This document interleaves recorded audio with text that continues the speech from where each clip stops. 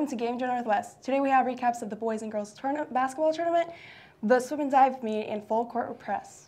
All last week, the Lady Ravens basketball team competed in the DeSoto Invitational Tournament. Angie Torres has a recap.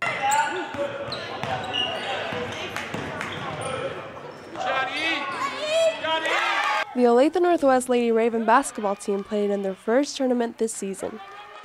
On December 6th, the Lady Ravens played Barstow, annihilating them by a score of 70-26. The Lady Ravens played on December 8th against Truman High School. The Patriots got on board first, leading 11-0 with 5 minutes and 45 seconds left in the first quarter. The Ravens got on board with Maddie Heisey making a pair of free throws, making the score 13-2.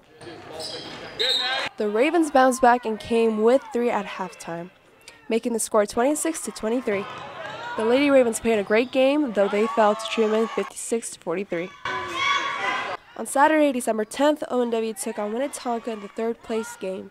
They won and took third place overall in the tournament. Sophomore Sarah Beth Gildner was named to the all-tourney team. For GameDay Northwest, this has been Angie Torres and Catherine Farwell.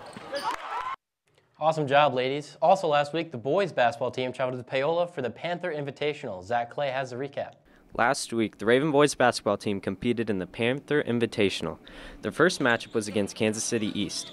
The Ravens dominated the entire game and came out with a 62-27 win.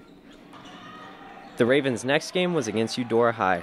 While Eudora has one of the best players in the nation, the Ravens were able to contain him and get the 51-39 victory. Moving on to the championship, the Ravens took on Harmon. Harmon kept the game close in the first half, but the Ravens broke away and came away with the hardware. Congratulations to the team on having a strong start to the season. The Ravens will take on Raytown High in their next game on Saturday. And congrats on first place, boys. The boys swim and dive team competed in the Olathe Swim and Dive Invitational last Friday. Cooper Kate has the details. Last Friday, the boys' swim and dive meet took place at California Trail as the team looked to improve their times for state. No event when it comes to a race is super easy, but when it comes to level of difficulty, I would say the 200 IM is on top, and then there's a 100 butterfly underneath of that. But they are both very intriguing races in and of themselves, and they're very fun challenges to overcome. Nick Schmidt placed 7th out of 30 in the 100 backstroke and the 200 free relay. It's difficult. Yeah, most people think swimming is just like average day at the pool, but I like to think it's a lot more than that. It's much more difficult and like rigorous of a workout. This has been Cooper Kate. Now back to the desk.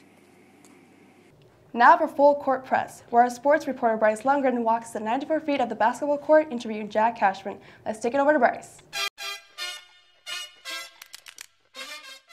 I'm Bryce Lundgren on Fullcourt Press. This is Jack Cashman, senior here at Northwest. He's a varsity basketball and varsity soccer player. So, Jack, what's your first car, man?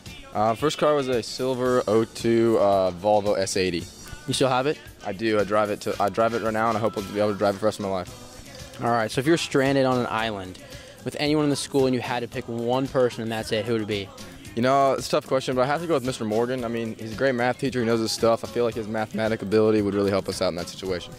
All right. Out of all the shows on Netflix, you got to have a favorite or one you just watch over and over again. You know, How I Met Your Mother is a great show. I've watched it multiple times, and it just really gets me. Biggest role model in your life from day one, Jack?